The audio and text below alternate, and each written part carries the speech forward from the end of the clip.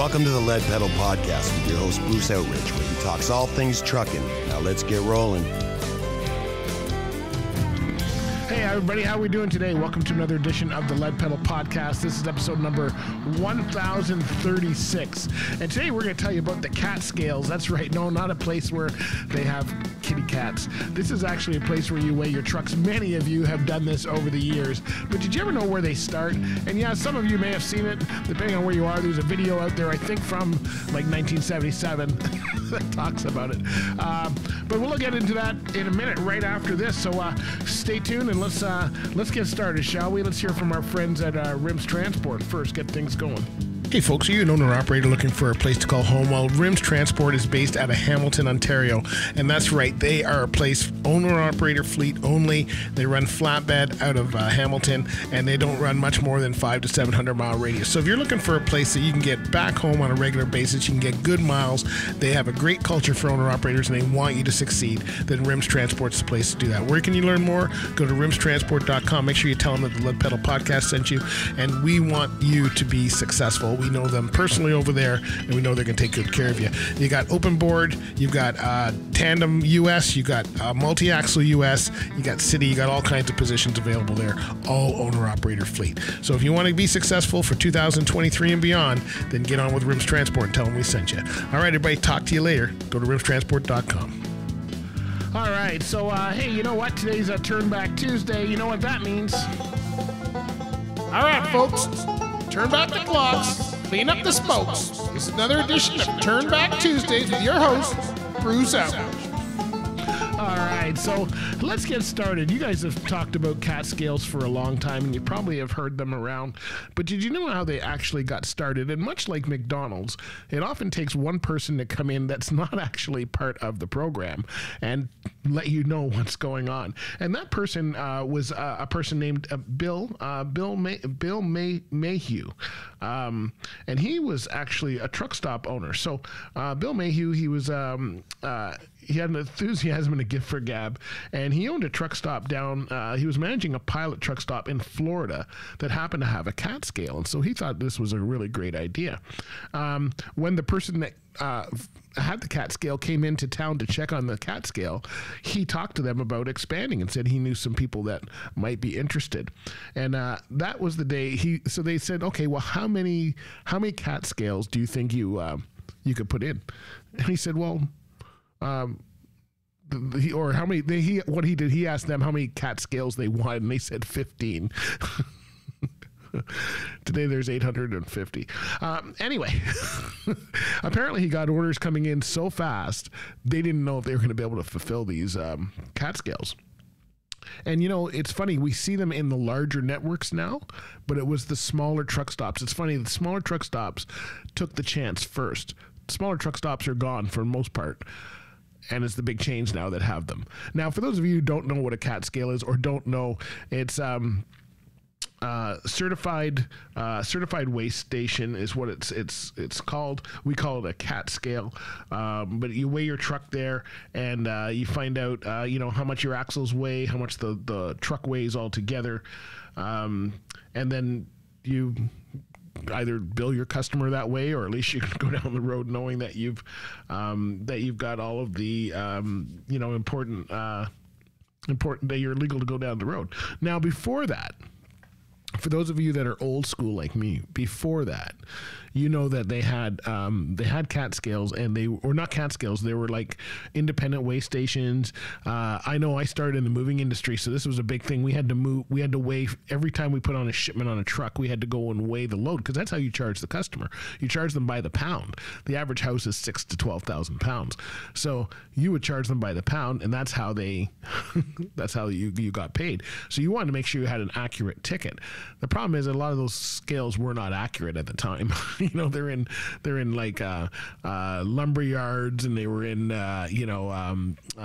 gravel pits and all that kind of stuff, right? So you never kind of knew if they were certified or whatever. Same thing for truckers, right? They loaded their truck. They never knew if they actually were legal, what it said on the paper, because a lot of times the scales weren't balanced properly or set properly. So now Catscale came out, and the big thing about Catscale is that they said we will back up every ticket. So we'll either go to court, pay the ticket, whatever it is. And that, of course, is going to, make you feel a whole lot better, a whole lot about what you're doing out there on the road, right? So it's funny. So that they started, that was 1977 is when the CAT scales came in, and they began to build scales that would fit a whole truck. That was a big thing because a lot of them you had to, drive one axle at a time. So it was good that they got into that. It was accurate enough to be certified for something like produce. That was a big leap forward. And then when Dick Chernick and the ticket colors should be distinct, the bright yellow definitely made it stand out from other scale tickets. The CAT certificate is worth a fortune to a driver. They said that is the selling tool for this whole thing. The scale official sees that the yellow in a driver's pocket, they know the truck is good to go. So that's been a big thing. They say their formula for success was to find a good idea, work, and end up with a great business.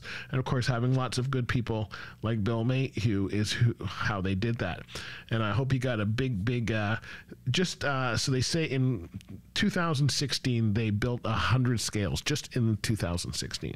So you can pretty well see them everywhere. They're at, you can go onto their website, catscale.com, and you can find locations and all of that kind of stuff.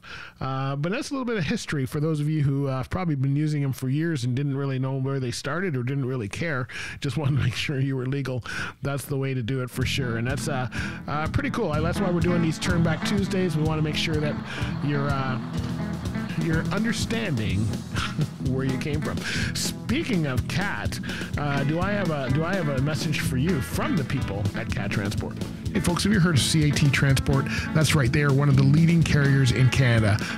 They've been best managed fleet for many years. They are a very large carrier that operates right across North America. And the best way to find out about what they have to offer is to go to cat.ca and then click on the careers button. But let me tell you some of the things that are available to you right now. They've got locations based in key metropolitan areas across North America. You do not have to work out of Quebec, even though they're a Quebec-based carrier. They have operations for you anywhere that you live. Total health benefits are available right off the bat. Remote work options, compensation that is competitive with the industry. Company matching pension plan. Hey, why not grow while they're growing? And on-site health and wellness programs are available. They've got career growth opportunities because they're a fast-growing company, and they provide a work-life balance that they believe is best of the best. Skills development and training programs will keep you advancing in your career so that you can spend a long time with CAT. So check out CAT Transport at cat.ca and click on the careers button to find out all about it. And by the way, tell them that the Lead Pedal Podcast sent you. All right, there you go. That's CAT Transport, and they probably use CAT scales too. So anyway, you can recognize the CAT scale. They've got the yellow and black, the black cat face on a yellow scale ticket if you were a new driver. So how do you work this? A lot of times they're not where you're loading. You actually have to go and you might have to drive, so you should know where they are. And if you're doing things professionally, trip planning and all that, you should really have a good idea. You should know your truck, you should know your load, and you really should know when it is that you really need to weigh and when you don't need to weigh. I often tell people anything under 30,000 pounds, I'm probably not going to weigh it because you're probably not over enough if you load your truck properly.